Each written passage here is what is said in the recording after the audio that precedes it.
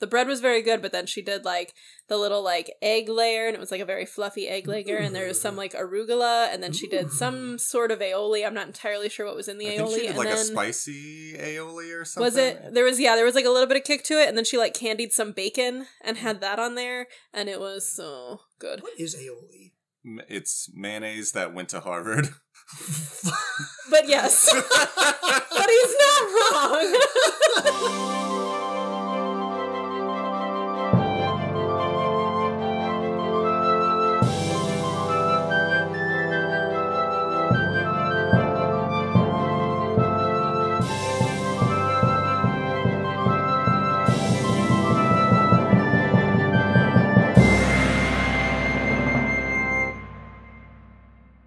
Hey, welcome to the Tabletop Travel Guide, the podcast where we explore fictional worlds and civilizations right from the comfort of our own table. I'm Ryan. I've been playing TTRPGs for about 10 years. I am GMing a Pathfinder 2 campaign, and I'm also playing in a Starfinder campaign. And hey, I'm Tyler. I've been playing TTRPGs for also over 10 years, and I'm currently playing in 2 Pathfinder 2 campaigns, and I am GMing a third. And today, we have a special guest host, my lovely wife, Sam. Hey! So I'm Sam. I have been playing tabletop games for about 10 years. Tyler conned me into playing 10 years ago, and unfortunately, it has never stopped. I think at this point I am also in 3 different campaigns, and then I will do one-off GMing when our regular GMs are sick or out of town, but I'm not currently running my own campaign at the moment. Nice. Yeah, so you might have noticed from the title that this isn't a normal episode of the Tabletop Travel Guide. Think of this as kind of a side quest from our exploration of Avestan. We've talked a little bit about some of the deities of Golarion, like our friend of the pod, Eridan, and in the next episode about Cheliax, we're going to talk more about Asmodeus, which we've mentioned, but he'll be kind of the central figure of the next episode. Definitely not friend of the pod. Definitely not friend of the pod. So we decided that this would be a good time to kind of pull off on the side and go off on the beaten path of our adventure and dive into some gods and deities of Golarion in this tabletop lore guide episode. Mm-hmm. So Sam, I know the second we talked about this podcast as a thing, you really wanted to host a episode about the gods. What exactly was it about this topic that really got you excited? Well, Tyler, I'm so glad you asked. In case it was not abundantly clear, I am a huge nerd. But my particular nerd areas of expertise are historical things. So I was the kid that had posters of the Egyptian pantheon on my wall next to my boy band posters. Solid. Amazing, right? And you just don't get to talk enough about, like, Roman and Greek and Egyptian gods in real life. So why not talk about the fictional ones? So thank you for giving me a ridiculous platform with which to speak about things that I don't get to talk about enough in real life. Always happy to help. Are you saying you don't go to your job and you're like, hey, everybody, let's talk about the Greek pantheon today? Gosh, the times that kids will bring up things in my office that I can get excited about is just always unfortunate, because then they are never as excited as I am, and it becomes very strange. So I'm glad that you brought this up as like a side quest where we're getting off the beaten path, because we're going to take a little bit of a road trip today. Okay. Where we live, it's gotten a little warmer, the weather is a little bit nicer, so it's that season where you get invited to picnics, to large gatherings. Sure. So today we're going to go on what we're going to call a family reunion Ooh. of sorts. Okay. Is this a fun adventure? We'll find out. So, Tyler and Ryan, give me, what is your general vibe of a family reunion? Awkward. Super awkward. My last experience with a family reunion was when my mom said we were going to go visit all of her cousins. And in my head, I was thinking just her brothers, who we saw in all my cousins, which we saw all the time. So I was like, perfect, we had to go hang out. And no, it was the other side of the family's cousins, and I knew literally no one. Yeah. So you walk into the room, you're like, I know 50% of the people here. Excellent. Yeah. And then, so I just sat with my parents, and then people would be like, oh, Tyler, you're so much bigger than you were last time. And I'm like, I don't remember last time, so I must have been an infant. Amazing, yes.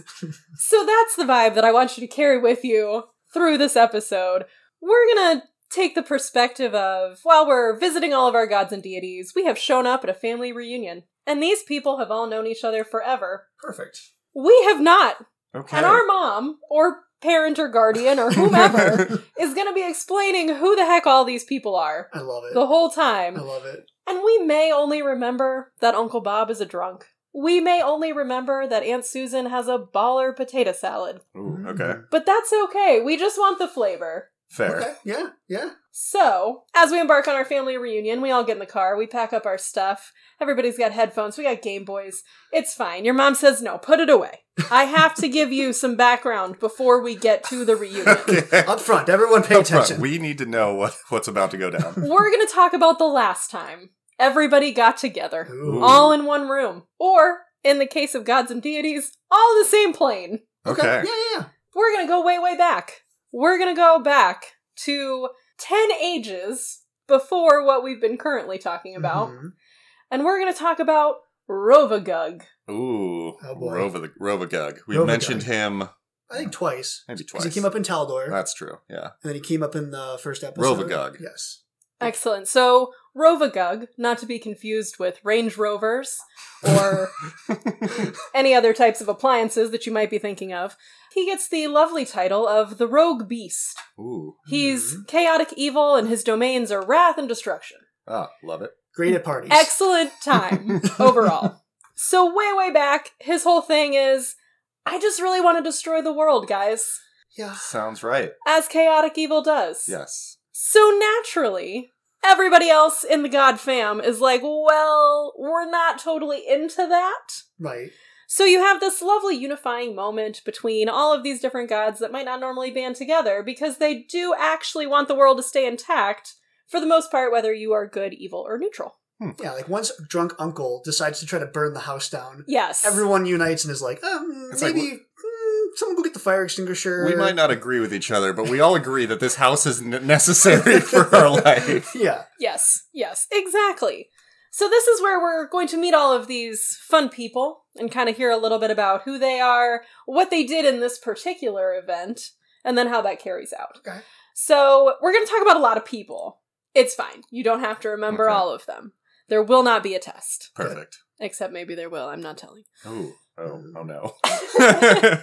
All right, so first, the gods come up with a plan. They're gods. They've got big brains, presumably. Right. So they figure out a way to trap Rovagug. Now, typically with gods, you're not, like, just making them disappear, like, killing them super easily. There's obviously all these, like, big, arduous tasks you have to go to. Right. So we are going to trap him. Okay. First, we're going to talk about Sarenrae. Okay. Okay. This is the Dawnflower. She's the neutral good goddess of sun, redemption, honesty, healing. She comes in with a flaming sword.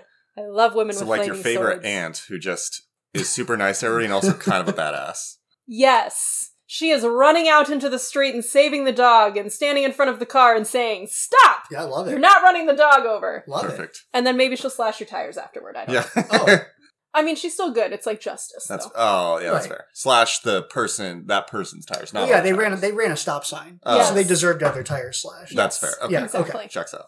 So she starts us off in this epic battle montage to capture Rovagug. She slices a hole in the world to open a rift Oops. Ooh. Okay. with her awesome flaming sword. And this is the world of Golarion? Yes. Okay. Yes.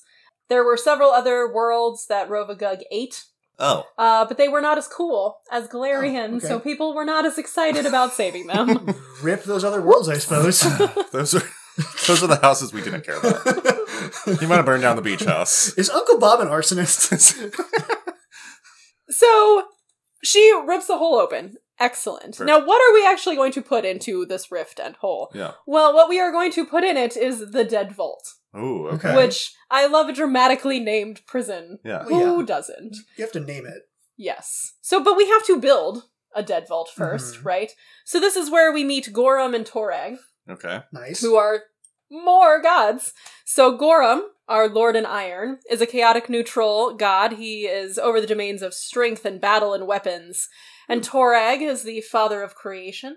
He is lawful good over the forge protection strategy. So they are getting together and they are forging this vault that we are going to put our nasty Uncle Gug in because he can't keep it together. Can you take a quick aside and explain for those of you who are listening and don't necessarily understand the different alignments? Can you kind of explain the alignment system a little bit? Oh my gosh, Tyler, you haven't explained alignments?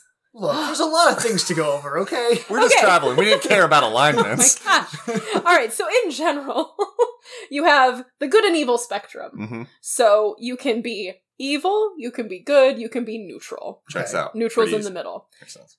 And then our second axis that we're looking at is going to be that lawfulness or chaoticness. So you can be lawful, you can be chaotic, you can again be neutral. Yeah. So typically the icon that you'll see will be a 3x3, 9 square. Yeah. So you can be like really, really neutral on everything and be straight up in the middle. You can be chaotic good, which is like your Robin Hoodie type, steal from the rich, give to the poor. Woo! Doing what I want, kind of my own good tenants over here. You can be lawful good, where you're like, nope, there are rules, and we are gonna follow them and not murder people. That's very important. If you are good, you should not be murdering people. Yeah. Just FYI. And then we have our evil sides of the spectrum, where you might have your lawful evil, which is typically a little bit easier to deal with, because they at least have a code of conduct. Whereas, like, chaotic evil is like, whoo! There are no rules. I'm destroying everything. I do not care about anyone or what anyone thinks. So Uncle Gug is chaotic evil. Yes. A word of caution. Don't be a chaotic evil person in a party if nobody else is. Yep. It's not going to go well. So yes, this is where we land. Perfect. So yes, our main antagonist in this moment is chaotic evil, not working well with anyone. Yeah. Everybody else has a little bit more structure going on. Cool. So Dead Vault. Yay, we built it. Now, with any good Dead Vault or prison, we have to put more magic into it to make sure that it does not, fall apart. You can eat his way out. Yes. Yeah. Of course. Yes. Anyway, so we call on Pharasma. Ooh, so Pharasma, love her. She is our Lady of the Graves. She is a true neutral. She is over faith, death, prophecy, and birth. If we want to tie this back to pantheons we are familiar with, she's going to be like your kind of Hades figure, where she is the gateway for souls once they have departed the earth.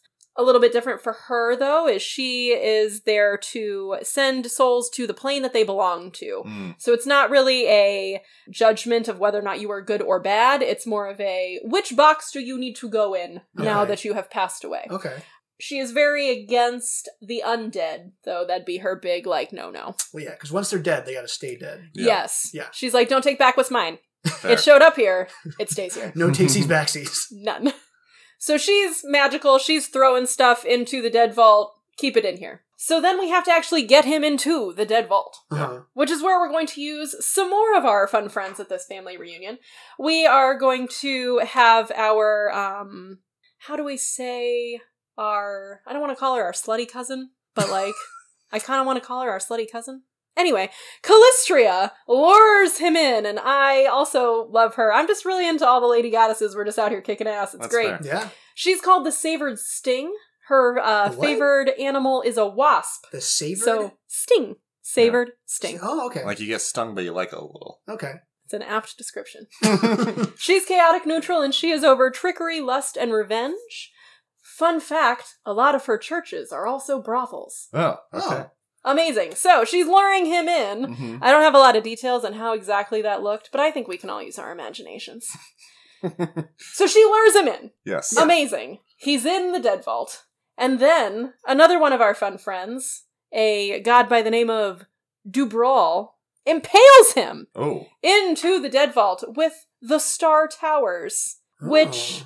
are things that still exist in different places on Golarion as towers. In this particular instance, they are used to spike this dude into the vault. Okay. And that, sticks him. Yes. Okay. Yes, so he is stuck in there. The interesting thing about Dubrawl that we'll bring up is he later becomes a different deity called Zonkathon. Ooh. After he gets into a fight with his sister Shaylin, who is the goddess of art and beauty and music, and they're like jiving in harmony, and then something goes down, and then he pieces out for another plane, and then he kind of gets like taken over by some evil shit in the other plane, and he comes back as this like kind of like sadomasochist like dude in a lot of leather and spiky things. Oh, okay. That's he had like a summer abroad. Very far abroad. Oh, really? Went to Amsterdam? I don't know. Okay. Anyway, he comes back lawful evil. Oh. And becomes the god of envy, pain, and loss, and just all around super fun times. Perfect. So even deities have, like, siblings. Yes, they can. So they all have different relationships. Yeah. So Shaylin, that we mentioned, is his sister. She is tied to Sarenrae, our flaming sword goddess. And they are also tied to Desna, who also is part of this conflict. They are just a group of lady lovers. Oh. Hanging nice. out. Okay. Nice. So Desna, who doesn't have a specific role in the conflict, but was against Rovagug, she is the great dreamer. She's chaotic good. She's over dreams and stars and travelers. She's a very popular goddess in Golarion, especially with like travelers and adventurers, so she might pop up a lot. Maybe she's like over at the table, like holding on to Uncle Gug's car keys. Like, well, I'm not directly involved, but I'm not going to let him drive home. Yes. I'll step in if I need to. She's your cousin who studied abroad a lot. Yeah. She's like, oh, do you want to hear about that time that I traveled to this other country? Or this time I did this? And your mom's like, oh, don't tell that story. She's that one. Okay. I like it. Yeah. So we have him in there. He's spiked in with the towers. And then we have to lock him into this vault. Of course. So Abadar, who is a lawful neutral god, master of the first vault, he's over cities and wealth and merchants. Mm-hmm. He has made a key that will lock this dude in here, keep him in. Why he did this, I don't know, but he created this key that only Asmodeus could turn. Okay. Presumably as a failsafe, so that way, like, you couldn't come back and like, oh, I'm just going to unlock him later. Not what we're into. So Asmodeus binds him into the Dead Vault. Asmodeus is a very popular god in Cheliax. Yep. So you'll see him very soon. He is also a little bit evil. And by little bit evil, I mean lawful evil. So still one of the ones that, like, you can, deal with, not totally doing crazy things. Fair. He has a million titles. I would like to share with you a few of them because I think they are fabulous. Lord of Darkness, Lord of the Pit, Master of Witches, Prince of Darkness, Prince of Law, Ruler of Hell, the Archfiend, the Dark Prince. Just anything that you want that sounds like fairly nefarious, so he's got it. He's like the uncle that just really likes every kid calling him different nicknames. Like, he lies about, what his, stories are. Like, oh, but I was in the war. I once saved a bunch of kids from a burning building. I don't know. He's definitely also passing out alcohol to the underage. Oh, yeah. 100%. Yeah. Well, back in college, they called me the Lord of Darkness. He's over pride, slavery, and tyranny. Oh, great. So extra fun things. Yeah, extra perfect. As well. So yes, let's trust him with a fabulous key to lock a dude in a vault. It's fine. Fair. So then he's in. He's locked in. Shaylin, she comes back in. She closes up that rift that she opened. And that is where Rovarug has been imprisoned. However, Rovarug still has followers, so there are still people that believe that he will break out of this prison eventually, and everyone else that rose up against him, which is basically everybody. Well, I believe he kind of influenced the Tarask we talked about in the Taldor episode, right? The Tarasks are like spawns of Rovagug. Yeah. So he still has, so he can kind of like influence things outside the vault, even though he's stuck in there. So the place that he is imprisoned is, we think, the pit of Gormuz. Okay. On the continent of Casmarin. Oh. Cool. In the windswept wastes. And this region, there's lots of bad monsters and things. So it's like you planted something really nasty and now there's like nasty stuff growing up out of your garden. Sure. Yeah, this is the one, if you think of the Inner Sea region, kind of the middle. This is east between Inner Sea region and Tien Sha, Casmaran. And that ends the Age of Creation. So that big event, that last big family reunion, ends the Age of Creation, and straight on to the Age of Serpents. Age of Serpents! So they're like the family, like they get Uncle Gug together, they like put him in the back of the police cruiser, and they're like, okay, We never speak of this night again. Yes. We make a pact, just never talk about it. We will not meet again in one place for the next 5,000 years to talk about this. Perfect. Exactly. And that's just what your mom really needs you to know as you walk in and meet all of these people. I would be extremely wide-eyed if that was the talk my mom gave me. Like, hey, the last time, we might have imprisoned your Uncle Gug. Oh. Yay! Okay. So I don't know, I'll call that successful. Yeah. That seems like a successful reunion. Yeah. Yeah, it's very dramatic. There was a lot of people involved. Maybe some high-stakes conflict. I like it. But everyone did come together in a moment. So Nice. It all works out in the end. Excellent. Everybody always bonds together when they're talking shit about that one family member who can't get it together. Or end of the world always brings people together. That's true. Yeah, that's Yes. Again, Uncle Gug was an arsonist. We can all agree that Uncle Gug needs to go to prison. That's fair. That's fair. So we've made it to the reunion. Okay. Love it. We're gonna walk in. We're gonna, meet some of these people, but we're also gonna notice, a little bit of an elephant in the room. You know that feeling like someone should be here, but they're not? That vibe you get that, oh, I think something's happened, but I'm not entirely sure what. It's like Sure. no one's talking about something, and you're not exactly sure what that talking something is. around it. Yeah. Yes, so that thing is Aerodin. Oh, friend of the pod. Friend of the pod. So tell me, what have you talked about with Aerodin so far? What do you know? So we know that Aerodin showed up Mm-hmm. as the last Aslanti. Mm-hmm. He rose the Starstone, found it, which was one of the meteors for Earthfall. Yep. And he brought up basically the Isle of Absalom, became a god, Kind of pieced out.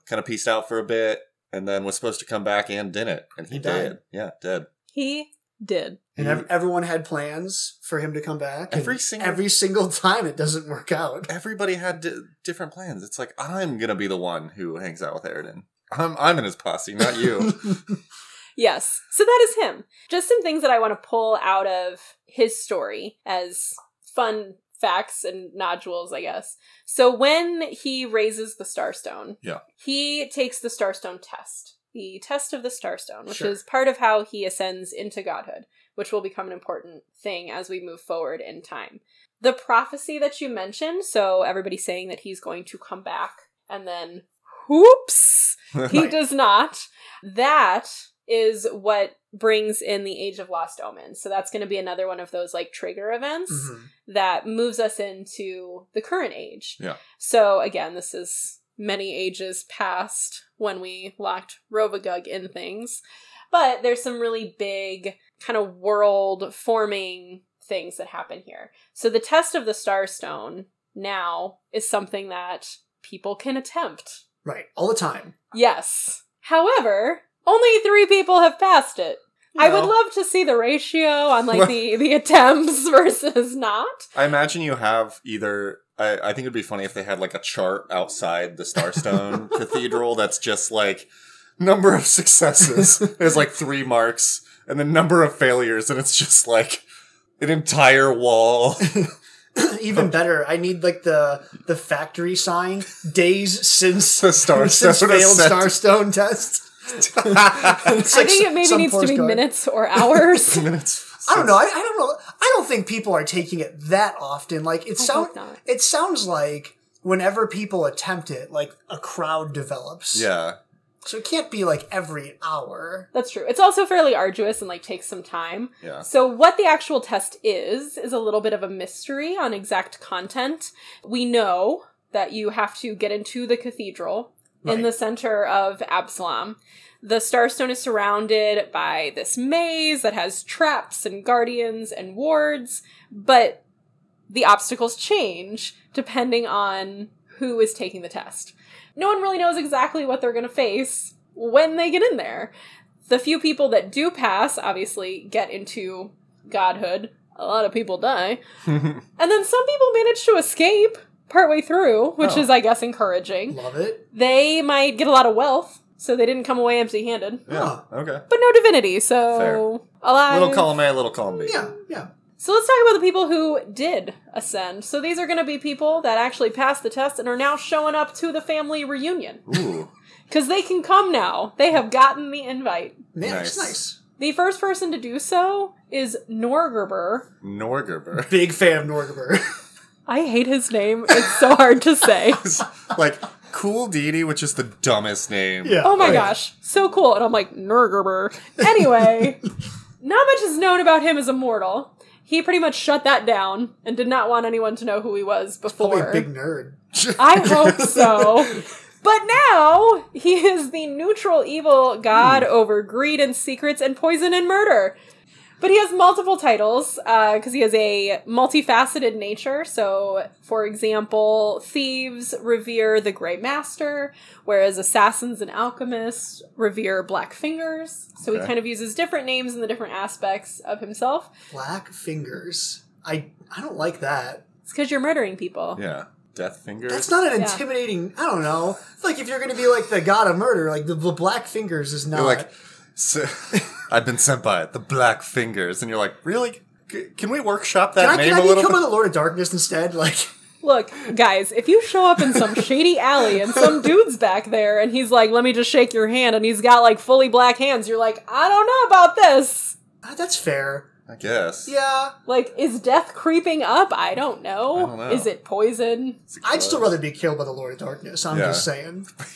That's fair. He That's got fair. taken out by the Black Fingers. We don't mention that part anymore. It's kind of embarrassing. Oh, so anyway, he's in the Pantheon now. Cool. He was the first one. The second person to take the test and pass is Caden Kellyan. Love him. Love Awesome. Caden Kellyan. So we do know who he was as immortal. He apparently doesn't care. He was Talden, and a sellsword, and a freedom fighter. Okay. And he drank a lot. And he drank a lot. Hilariously, he gets drunkenly dared to take the test of the Starstone. And more hilariously, he passes. And doesn't remember how he did it. Classic. We've all been there. I wish the drunken things that I don't remember resulted in me getting godhood versus me waking up and going, oh no. the bits of flashes of last night aren't like, I did what? With who? That was a mistake. Yeah. Instead, I did what? With who? Oh. Cool. Very different Looks tone. down at hands. Oh, I'm a god. Okay, cool. Also, I love it that Paizo wrote in here's a deity that just accidentally stumbled into it. We can all aspire to that, though. I know. Yeah, that's like the everyman's deity. Yeah. And as such, he is known as the accidental god and the drunken god. And he is chaotic good, as we could assume. And he is over the domains of freedom and ale and bravery. Love it. Perfect. Beautiful. I'm a fan. So he's fabulous. We love him. Our third ascended and the most recent is Iomade. We also know who she was prior to taking the test. She was a Chilaxian human who fought against the Whispering Tyrant, so lots of valiant deeds in her lifetime. Yeah. She takes the test of the Starstone, ascends. She becomes a goddess that's neutral good over honor and justice and valor. She's connected to Eridan. She becomes his herald until he passes, at which point she takes over most of his followers. Fair. And she gains her title as the inheritor because she has inherited what he had before. Cool. Yeah, so fun new people into the mix. It doesn't happen very often. We don't get a lot of brand new deities, but those are our like fun young hip people at the party. I like it. exciting. One of them's like, maybe trying to assassinate people in the corner. One's getting drunk, and one's over here telling war stories. But take your pick. The youngins just doing their thing. Over there, having adventures. Mm-hmm. So that's the family reunion. We've met people. We've walked around. We vaguely know who some of these people are. Yeah, yeah. It's great.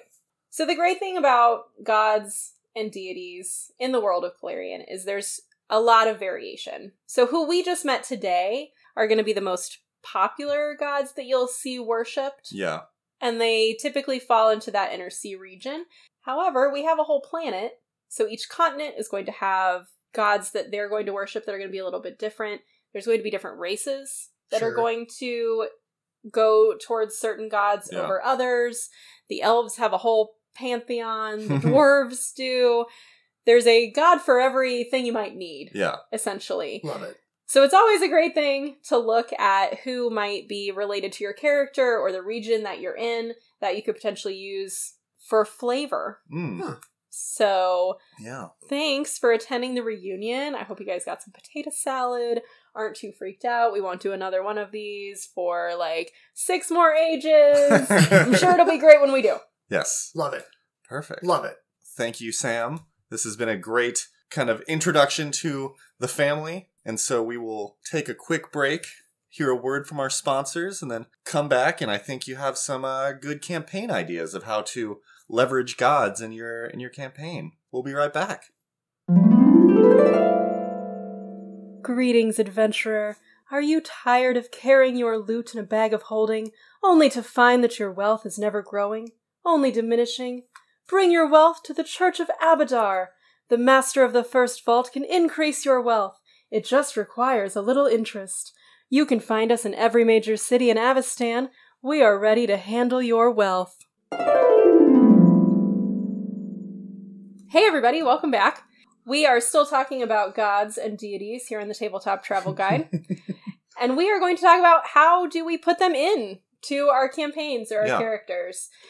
I think sometimes there's a lot of mechanics when we're looking at character building, and sometimes we skip over the deities because that's another level that we have to think about. It's one more thing. Yeah. Yes. But there's some really cool flavor things that can come in with deities, and I think sometimes it's very helpful in character building. There's some things that'll be kind of set out for you that can give you a direction. So I just want to go over some of the cool things that you can do with deities in your campaigns. If you are running a campaign, you can always have your characters be on a quest under a certain deity, or impacted by a region that reveres a deity, or maybe the society's structure is going to be impacted by that. If we think about when you guys talk about Cheliax, very focused on what Asmodeus has going on. That's some a region. minor influences. Well, we haven't hit it yet, but Nidal, which is, you mentioned Zon-Cathon earlier. That's literally, that entire country is based around the worship of Zon-Cathon, which will... Yeah, so there's lots of ways that it can be really relevant and really cool flavor for your campaigns. Yeah. When we're looking at characters, I want to just highlight some things in the building process that can be influenced by your deity. So I'm going to use Iomade, who we talked about most recently, as my example as we go through, just because it's a little bit easier to talk about it when it's specific. So deities have favored weapons, which can be a very cool mechanic for a character. So in the case of Iomade, it's a longsword. Big fan. Yes. Classic. So if you use your deity's favored weapon, you are going to get some bonuses when you use it. So that might help you if you were trying to decide, oh, I want a melee character, but I'm not really sure where to go with them. If I pick my deity first, well, I definitely want to use the longsword because that gives me the bonuses. And that can help give me a direction as I'm building. Right. Easy choice. Yeah. Yes. You're also going to want to consider lining up with their alignment. So typically deities have their alignment, but then alignments that will fall into their realm. So you don't necessarily have to match exactly, but you have to match on some levels. Yeah.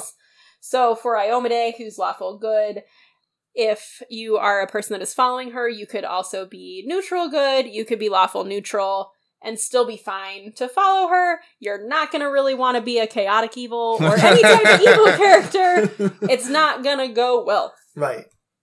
Each deity has followers. So there might be lay people, there might be clergy, there might be more battle focused. So that's where we get into our clerics and our paladins and those fun things. You can maybe go to their holy sites. You can maybe go to their temples. You can worship. The fun thing that I like to do with deities is to consider their boons and banes. So this is a mechanic where if you worship a deity, they might favor you with some fun stuff. Yeah. If you make them mad, they might disfavor you with some not fun stuff. Fun as the That's GM. fair. Yeah. Yes. In Iomade's case, she has several boons that you can get depending on the level of a worshiper that you are. It might be certain spells that you might get. It can be certain actions that you might be able to do or advantages that you might get in certain situations. It's really great flavor. It can really enhance your roleplay experience or give you something to do if you have no idea what to do with your character. Nice. Yeah. So yeah, Ryan and I did not come unprepared. Shocking. Right, we came with a couple characters. Yes. We decided that we wanted to kind of, show a more expected character that will worship a deity in kind of an unexpected way. Yes. So I'll start, and I built a war priest cleric of Besmara. So we didn't talk about Besmara in Please help. this episode. Don't know who that is. Yeah, so Besmara is, her moniker is the Pirate Queen. Okay, I'm back in it. Yeah, so she's chaotic neutral, and she basically she started out as kind of a spirit, and then grew into a deity by kind of stealing other people's power, and, there was, like, when people made sacrifices by seafaring people, she kind of became more powerful. So she's kind of become the patron goddess of pirates. Her invitation to the reunion probably got lost at sea. It's fine. Yeah. Or she's like, look, I'm not coming to the reunion. I'm over here pillaging. And so her tenets are literally sail the seas, stay loyal to captain and crew, take what you want. Okay. And if you forsake piracy, she kind of hates you a little bit. So, or if you settle on land. So she's very much the, if you settle on land. If you settle on land, you know what? You're going to be out on the sea. So I built a character that worshipped Besmara. Her name is Morgan Riptide Bartram. Riptide. Now, is Riptide the given middle name, or is that it is the chosen? It is the moniker she gets after becoming a cleric of Besmara. Do you get a sweet sea name when you become a cleric? That's awesome. No, I mean, maybe. I don't know. But she's the captain of a ship. She's the captain of the Revenge Tide. Amazing. Oh. So she grew up in the Shackles. We talked about the Shackles in the first episode. Basically, Pirate Haven. And her mom was a bartender at one of the bars. Her dad was a ship worker. Okay. And Morgan was obsessed with pirates and sailing, as you might be being from the Shackles. So all of them were devout followers of Besmara. That's kind of, everybody to some extent in the Shackles probably reveres Besmara to an extent. You might as, even if you're like not super, you Even might if as you're well not hedge very a little bit. Yeah, you might as well just be like, quick prayer to Besmara for whatever. So as she grew up, Morgan learned sailing from her father and basically kind of had a knack for it and picked it up really quickly. He was a ship worker, but she just excelled at basically anything she taught or anything she was taught. Each port in the Shackles is kind of run by a free captain, which are kind of they form the pirate councils. It's close you can have to a government. Each one kind of rules their port however they do. So in her case, their island was kind of run by a corrupt kind of piece of crap free captain, but it didn't affect them much. Those corrupt pirates as opposed to those. Look, I love a good pirate story, okay? You might have a good honorable pirate. Okay. So it didn't affect them too much until one day some of the captain's thugs or crew or whatever were in her mom's bar and started causing a ruckus, doing, stuff beyond what was cool for the bar. Her mom... Not chill. Her Super mom tries to stop them, basically gets on the bad side of the thugs, and then therefore the free captain, and without going into too many details, ends up dead. Ah, the typical Disney princess story. Typical Disney princess story. Sad. So... Hate to see it. Yeah. So mom gets murdered.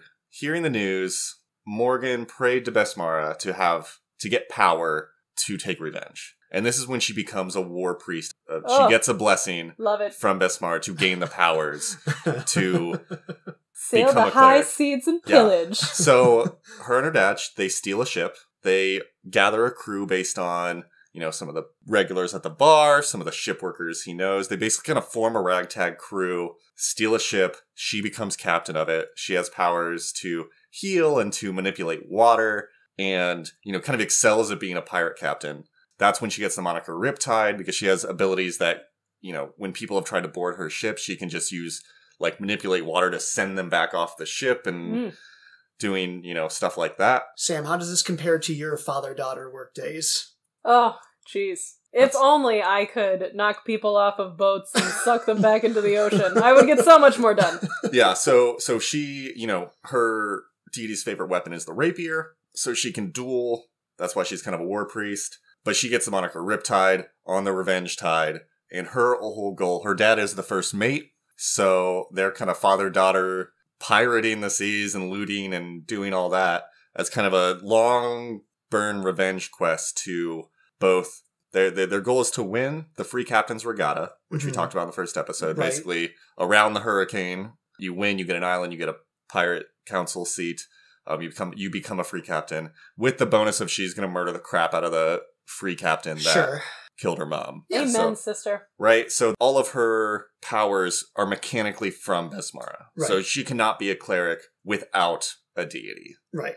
So that's kind of, the more general, most people who pick deities just from a mechanical standpoint are clerics or paladins. Right. So yeah. So Ryan, what do you got? I just want to say, I don't want to get on Riptide's wrong side. Riptide? I would like to say that for Riptide, what I would love to see for her life is that she gets the boon from Besmara that is bribing a sea monster. Ooh. I'm sorry, what? Yes, one of the boons from Besmara is bribed sea monster. The sea monsters at Besmara's behest follow your call at the goddess's command.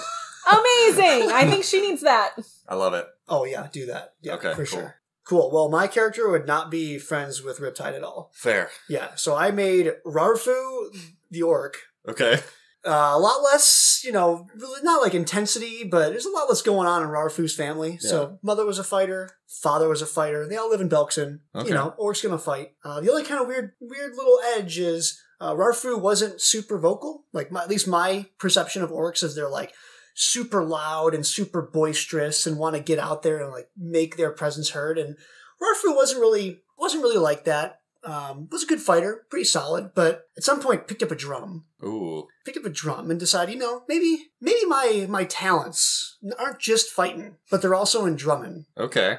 And that's where Rarfu's career really kicks off. Rarfu becomes a very competent bard of Gorum. Yes. A war bard of Gorum. So Rarfu kind of slams the drums as his friends and family enter battle, and both inspires them with like your generic bardic inspiration, but is also well kitted for stoic intimidation and fear effects.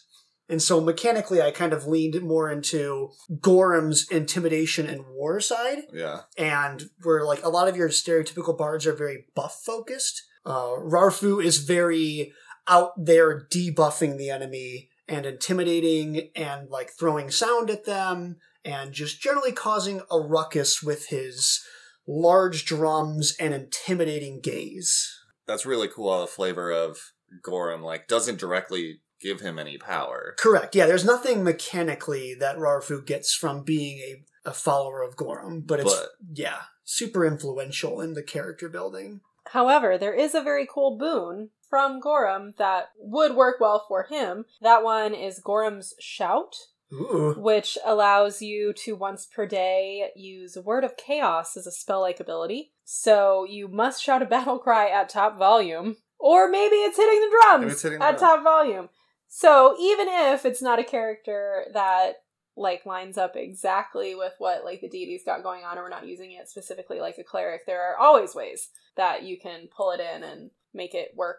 Yeah, and that could even work, things have gotten serious if Rarfu actually opens his mouth. Yeah. Then it's doubly scary, the drums plus, the shouting. Ooh. I like it. I like Rarfu. Awesome. Well, thank you, Sam. Thank you, Tyler. Thank you to all of our listeners. We hope you're enjoying listening as much as we're enjoying making these episodes. I'm having a lot of fun. Yeah. If you have any thoughts, feel free to reach out to us via email, tabletoptravelguide@gmail.com. Likewise, if you want to head to our website, we'll post some pictures. We post any characters we make on here. We post the full character sheets, tabletoptravelguide.com. Anything else, guys? Thanks for having me. This was really fun, and I liked nerding out. Oh, yeah. Yes, this will be the first of, I'm sure, many guest hosts and first of many tabletop lore guides. We'll sprinkle them in as we go through the world and we explore. Yeah. But with all that said, until then, guys, happy travels. Safe travels.